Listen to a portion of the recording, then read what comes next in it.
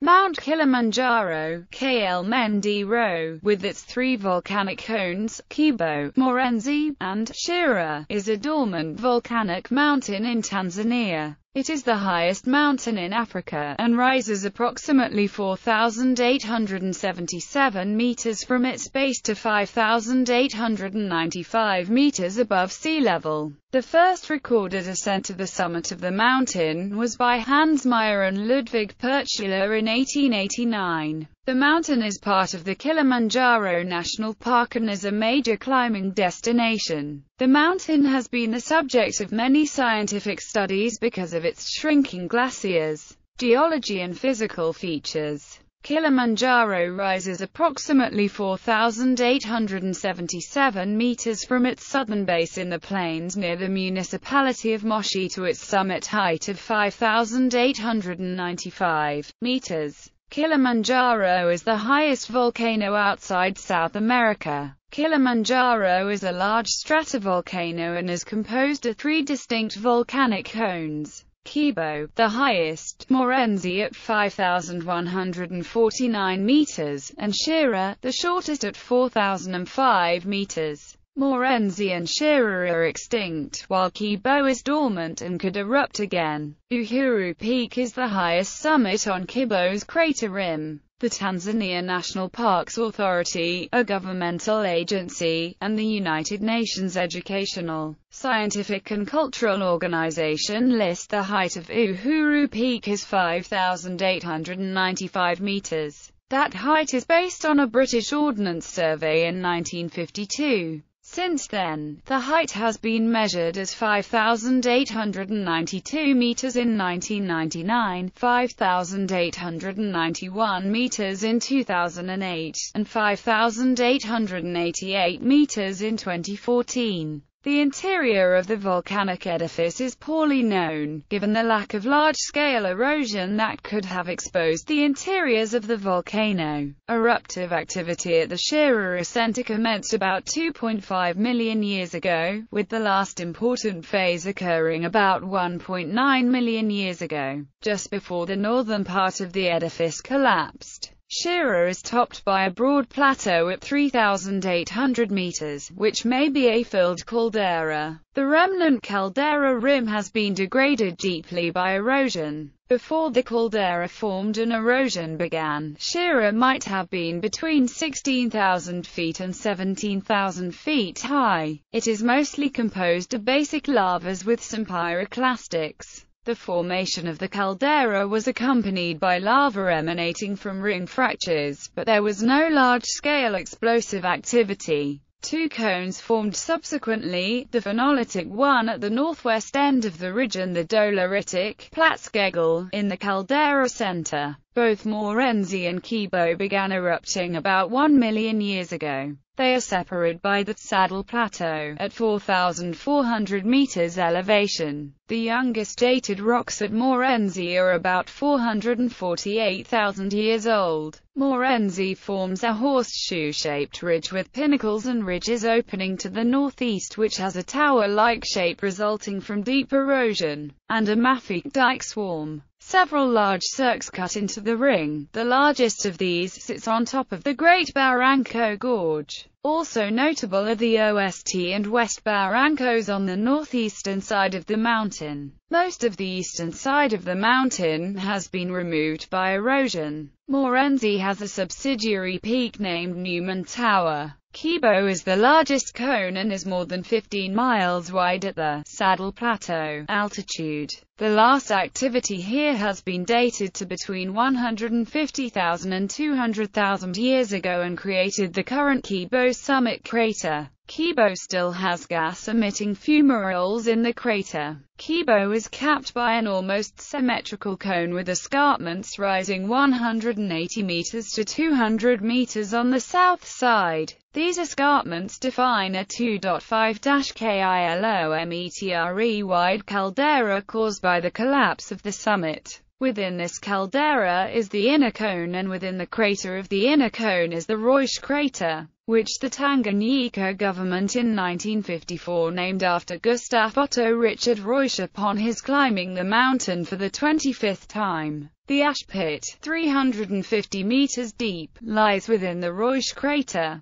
About 100,000 years ago, part of Kibo's crater rim collapsed, creating the area known as the Western Breach in the Great Barranco. An almost continuous layer of lavas buries most older geological features, with the exception of exposed strata within the Great West Notch in the Kibo Barranco. The former exposes intrusions of syenite. Kibo has 5 main lava formations: phonotephrite and tephrophonolites of the lava tower group, on a dike cropping out at 4,600 meters, 482,000 years ago. Tephrophonolite to phonolite lavas, characterized by rhomb megaphenocrysts of sodic feldspars of the rhomb porphyry group, 460,000–360,000 years ago. Apheric phonolite lavas, commonly underlain by basal obsidian horizons, of the Lent group, 359,000–337,000 years ago. Porphyritic tephrophonolite to phonolite lavas of the caldera rim group, 274,000–170,000 years ago. Phonolite lava flows with Aegean phenocrysts of the inner crater group, which represents the last volcanic activity on Kibo. Kibo has more than 250 parasitic cones on its northwest and southeast flanks that were formed between 150,000 and 200,000 years ago and erupted. Picrobasalts, trachybasalts, ankramites, and basanites. They reach as far as Lake Chala and Taveta in the southeast and the Lenguramana Plain in the northwest. Most of these cones are well preserved, with the exception of the Saddle Plateau cones that were heavily affected by glacial action. Despite their mostly small size, lava from the cones has obscured large portions of the mountain. The Saddle Plateau cones are mostly cinder cones with terminal effusion of lava, while the upper rhombozone cones mostly generated lava flows. All Saddle Plateau cones predate the last glaciation. According to reports from the Maasai, Lake Chala on Kibo's eastern flank was the site of a village that was destroyed by an eruption. The mountain is drained by a network of rivers and streams, especially on the wetter and more heavily eroded southern side and especially above 1,200 meters. Below that altitude, increased evaporation and human water usage reduces the water flows. The Lumi and Pangani rivers drain Kilimanjaro on the eastern and southern sides, respectively. Name. The origin of the name, Kilimanjaro, is not precisely known, but a number of theories exist. European explorers had adopted the name by 1860 and reported that Kilimanjaro was the mountain's Kiswahili name. The 1907 edition of the Nuttall Encyclopedia also records the name of the mountain as Ǩilimanjaro. Johann Ludwig Krapf wrote in 1860 that Swahilis along the coast called the mountain Kilimanjaro. Although he did not support his claim, he claimed that Kilimanjaro meant either mountain of greatness or mountain of caravans. Under the latter meaning, Kilima meant mountain, and Jara possibly meant caravans. Jim Thompson claimed in 1885, although he also did not support his claim, that the term Kilimanjaro has generally been understood to mean the mountain of greatness, though not improbably it may mean the White Mountain. Nyaro is an ancient Kiswahili word for shining. Similarly, Krapf wrote that a chief of the Wakamba people, whom he visited in 1849, had been to Jaga and had seen the Kima Jaju, mountain of whiteness, the name given by the Wakamba to Kilimanjaro. More correctly in the Kikamba language, this would be Kima Kyeu, and this possible derivation has been popular with several investigators. Others have assumed that Kilima is Kiswahili for mountain. The problem with this assumption is that Kilima actually means hill and is, therefore, the diminutive of Mlima, the proper Kiswahili word for mountain. However, it is possible that an early European visitor, whose knowledge of Kiswahili was not extensive, changed Mlima to Kilima by analogy with the two Wachaga names, Kibo and Mawenzi. A different approach is to assume that the Kilman part of Kilimanjaro comes from the Kichaga, Kilima, which means which defeats, or Kilima, which means which has become difficult or impossible. The Jara part would then be derived from Nyea, a bird, or, according to other informants, a leopard, or possibly from Jero or a caravan, considering that the name Kilimanjaro has never been current among the Wachaga people. It is possible that the name was derived from Wachaga saying that the mountain was unclimbable, Kilimanjaro, or Kilimanjaro, and porters misinterpreted this as being the name of the mountain. In the 1880s, the mountain became a part of German East Africa and was called ʻkɪlɪmənʻdʒɑːroʊ in German, following the Kiswahili name components. On 6 October 1889, Hans Meyer reached the highest summit on the crater ridge of Kibo. He named it Kaiser Wilhelm Spitze.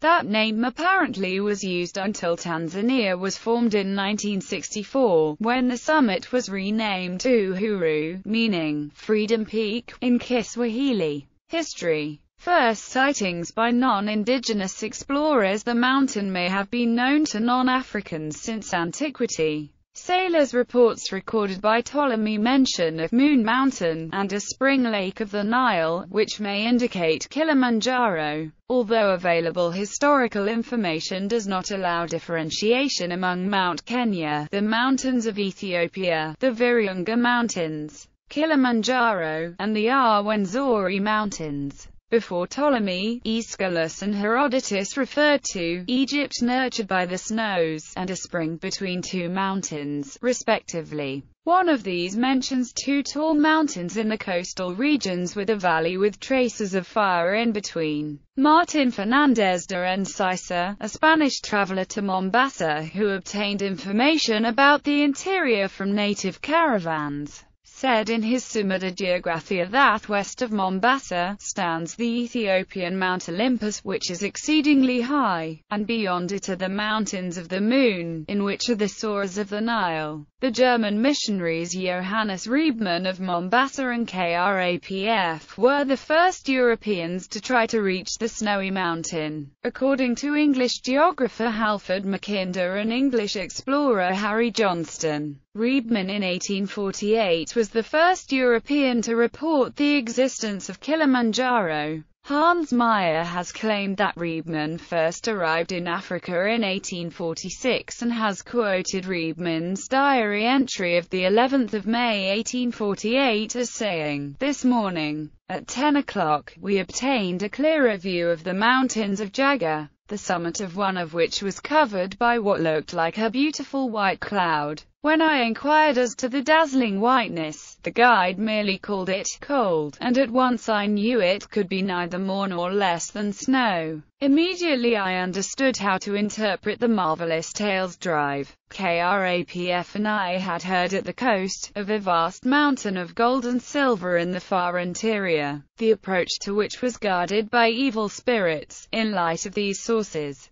Shearson Hyland's assertion that Riebmann first saw the mountain in 1840 appears to be erroneous. Climbing history. 19th century explorers. In August 1861, the Prussian officer Baron Karl Klaus von der Decken, accompanied by English geologist R. Thornton, made a first attempt to climb Kibo but got no farther than 8,200 feet owing to the inclemency of the weather. In December 1862, von der Decken tried a second time together with Otto Kirsten. They reached a height of 14,000 feet. In August 1871, missionary Charles New became the first European to reach the equatorial snows on Kilimanjaro at an elevation of slightly more than 13,000 feet. In June 1887, the Hungarian Count Samuel Teleki and Austrian Lieutenant Ludwig von Honel made an attempt to climb the mountain. Approaching from the saddle between Mawenzi and Kibo, Honel stopped at 4,950 meters. but Teleki pushed through until he reached the snow at 5,300 meters. Later in 1887, during his first attempt to climb Kilimanjaro, the German geology professor Hans Meyer reached the lower edge of the ice cap on Kibo, where he was forced to turn back because he lacked the equipment needed to handle the ice. The following year, Meyer planned another attempt with Oscar Baumann, a cartographer, but the mission was aborted after the pair were held hostage and ransomed during the Shira revolt. In the autumn of 1888, the American naturalist Drive Abbott and the German explorer Otto Ehrenfried Ehlers approached the summit from the northwest. While Abbott turned back earlier, Ehlers at first claimed to have reached the summit rim but, after severe criticism of that claim, later withdrew it. In 1889, Meyer returned to Kilimanjaro with the Austrian mountaineer Ludwig Purtscheler for a third attempt.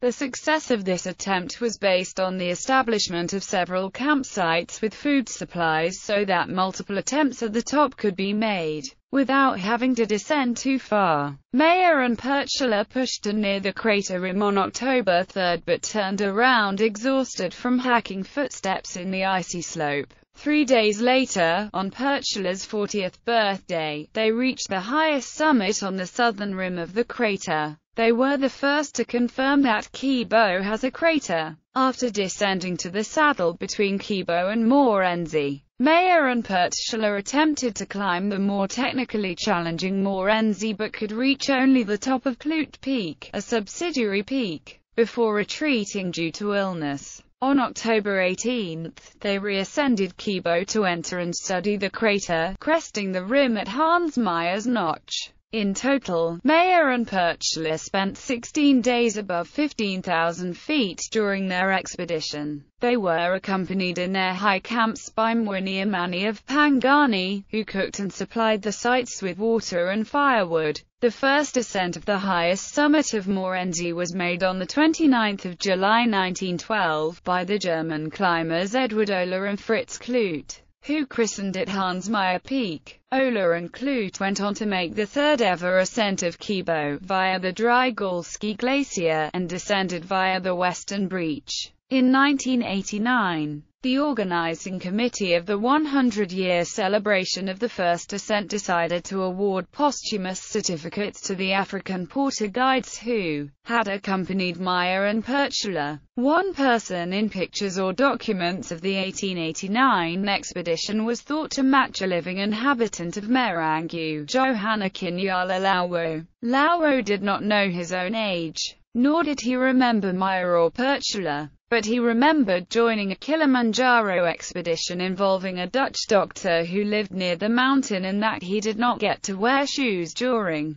the climb. Lauro claimed that he had climbed the mountain 3 times before the beginning of World War I. The committee concluded that he had been a member of Meyer's team and therefore must have been born around 1871. Lauro died on 10 May 1996, 107 years after the first ascent, but now is sometimes even suggested as co-first ascendant of Kilimanjaro. Fastest ascent and descent. The fastest descent has been recorded by the Swiss-Ecuadorian mountain guide Karl Egloff, who ran to the top and back in 6 hours and 42 minutes on 13 August 2014. Previous records were held by Spanish mountain runner Kilian Jornet and by Tanzanian guide Simon Mtuy. Fastest female ascent and descent. The female ascent record is held by Anne-Marie Flammersfeld. On 27 July 2015, she climbed to the summit in 8 hours, 32 minutes via the Umwa route, which is about 30 kilometers long. Born in Germany but living in Switzerland, she broke the record of Britain's Becky Shuttleworth, who climbed to the summit in 11 hours, 34 minutes on 20 September 2014.